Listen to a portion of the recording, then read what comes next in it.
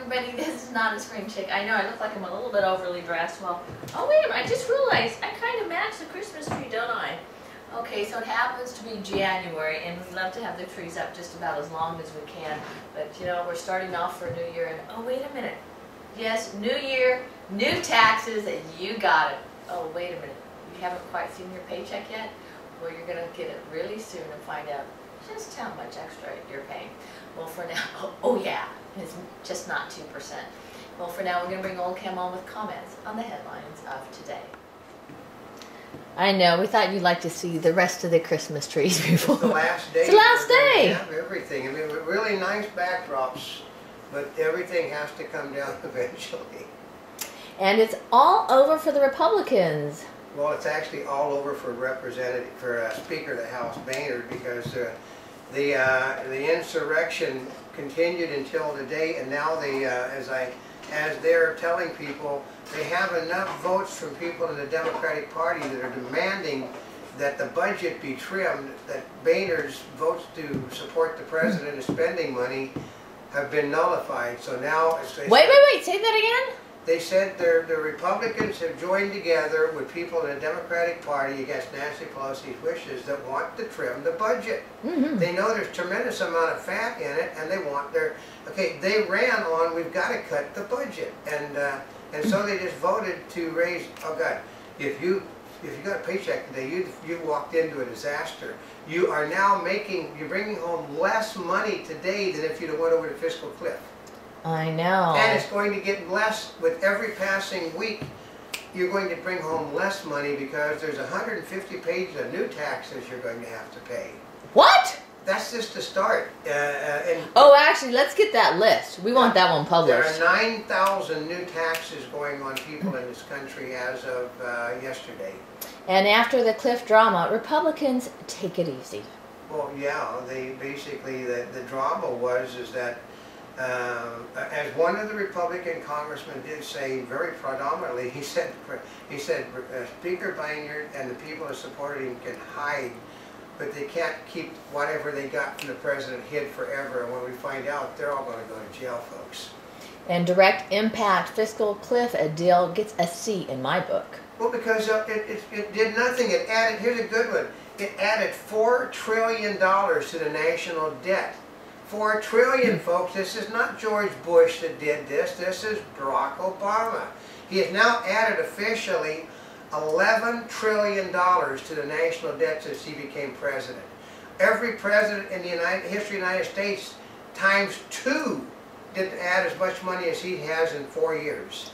Ouch. Well, they said that, this morning it was said that when in 2025, when Barack Obama is preparing to start his next term as president, that the national debt will have risen to $52 trillion. $52 trillion. And the operative word is in the year 2025 when Obama... And there's a reason why they're saying that, because within the next 3 weeks, Harry Reid is going to make the decision whether we become a parliamentary government or stay a democratic republic. And they think that because they want to run the country as a one-party rule, they're going to go to parliamentary rule, which means they decide that while the public may elect a president, they decide in the parliament who the president is, who the country is going to be. So we'll run.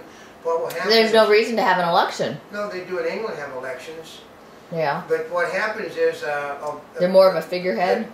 No. What will happen is Obama will run for the head of the Democratic Party, and then they'll name him president of the country. Mm-hmm. So, but that will be. He will only be in a parliamentary situation. He will only be the head of the country until the Democrats decide to throw him out. Mm-hmm. And Syria opposition leader rejects a Moscow invitation. Well, yeah, because what it did, it kept the Syrian government exactly as it was. It basically returned to. They're not winning the war, folks. They're getting their butts kicked. There have been 60,000 civilians killed in the last year that they can keep track of. Oh my God! They are losing horribly the battle. And well, they made great inroads. Well, they just lost Damascus again, and he who controls Damascus controls the entrance to the Middle East. Mm-hmm. Analysis: UN confronts failure of diplomacy in Syria. There is no. You can't have diplomacy when it's a matter of hardline Muslims versus moderate Muslims, and the moderate Muslims are going to fight to the death. The problem with Obama is he supports the hardline Muslims, and the rest of the world doesn't. The rest of the world has seen what happened, what he let happen. Well, they're not going to go hardline in Egypt. They did it. They're not going to do it in Libya. They did it. They're not going to. Everywhere that he has said the Arab Spring was great, they're taking over. The hardline Muslims are taking over. Al Qaeda is running wild all over the Middle East now. Alleged militants detained in Djibouti charged by U.S. court. Yeah, Obama wants to bring these people over to the United States for trial so that they can have due process. I know I heard him say, pointed out again this morning, we don't know where this man thinks he's going to do it. We absolutely have a federal law that prohibits their coming to this country, and there is no money. And we don't need our taxpayers' money being spent on these people. They said that no taxpayer money will be spent for bringing him here. So he has, where's he going to find the money? The people that need to bring him here are being paid by the taxpayers, and they've been forbidden by Congress from doing it. That's Democrats and Republicans have forbidden it. Egypt opposition says Islamists are trying to stifle dissent. That's what Islamists always do. I mean, Egypt was the jewel of the Middle East until Obama got involved in it. Now it's going to become a backwater country, which they haven't been in a god-awful long time. Rachel Maddow's surge is Fox News' worst ratings nightmare. She has no surge. She's still at the bottom of the list. What happened was they said Sean Hannity's ratings have fell back the way they were before the election, which means he's still the #2 show on cable television. So here's it is. If you started out at the bottom and you're still at the bottom and the person in #2 is still at #2, you haven't made any inroads. And did Obama just make an assassination reference? Oh yeah, he basically for what? Threatening people that don't go along with him. Oh. He just simply said, "We know where you live." Oh. That's a threat, folks, and a lot of people did not take it kindly. Oh, including the Democrats, who basically said that was extremely irresponsible for him to make a comment like that. What was he talking about in reference to? People that don't support him in the House. We know where you live. Oh, that's bad. Well, part of it is if they start dropping. Yeah. Well, no. The problem is just what he did. Okay.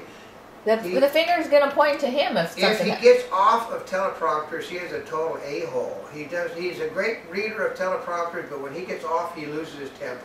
Ah, and Hillary Clinton is not well. Yeah, well, she's not going to be well. And okay, this Benghazi thing cost her the presidency because my guess is she knows where all the bodies are buried. That would be my guess. She's going to get less well if she testifies.